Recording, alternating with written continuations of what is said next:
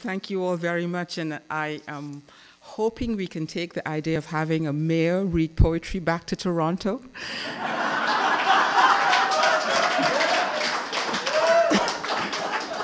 Can you see Mayor Ford? What poem would he choose? One by E.E. Cummings, maybe. Stop the gravy train. The gravy train. The gravy train. It's a pleasure to be here. I shudder to think what the next 4 years are going to be like anyway. But poetry might save the day. I think so. I think it's a great idea. If you can only just breathe and listen to his breath. Thank you, Carol Warren. I was invited last year and couldn't come. My mother passed away and it was just too much. So she persevered, and I'm really pleased to be here, and particularly given that it has reintroduced me to my dear friends Liz Zetlin and Don Holman. 20 years, well, more than 20 years, our children went to the same daycare center in Toronto, one of the best daycare centers, West End Parents Daycare Center. It was very political. Seriously, we actually occupied an immigration office on behalf of the parents of one of the children at the daycare. They were about to deport back to Latin America. So we took our politics seriously when it came to childcare. And Liz and I became friends, and Dawn, and then she moved up here and we lost contact. And literally, we haven't really seen each other in. And she bought a house in the same neighborhood I lived in, Lansdowne, Oakwood, Sinclair. So it's just really great to be here. I consider myself a recovering poet, although my condition is terminal. And what I mean by that is, Lynn, is it Lynn who introduced me? Lynette, sorry. She talked about Zong, and this took me about 7 to 8 years to do, and it was published a couple years ago, and I don't know if other people have had this experience, but it really took the stuffing out of me in a really deep way, and it was the coming together. I used to practice law. When I met Liz, I was an articling student, and then I became a lawyer. And it's a coming together of that part of my life I haven't practiced in 20-something years, and poetry.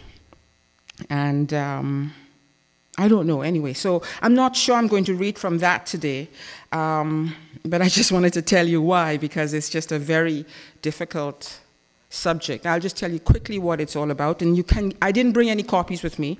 I have copies of She Tries Her Tongue, which I will read from, definitely.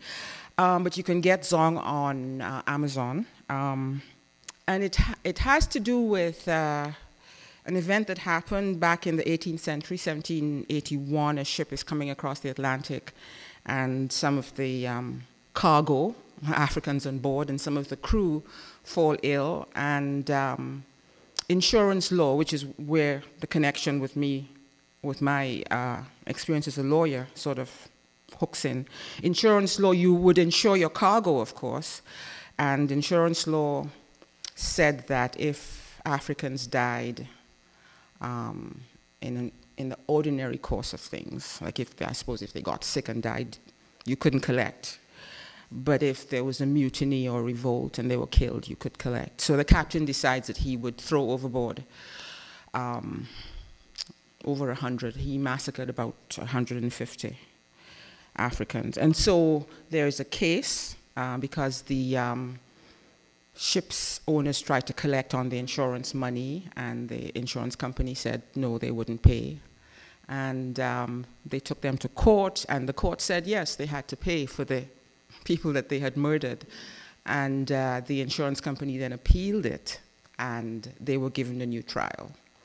And then the trail goes cold after that. We don't know if a trial was ever held, but the people who were fighting against slavery used it to, as a tool to organize people. And many of the tools we use today, petitions and all those kinds of things, postering, comes out of that particular struggle.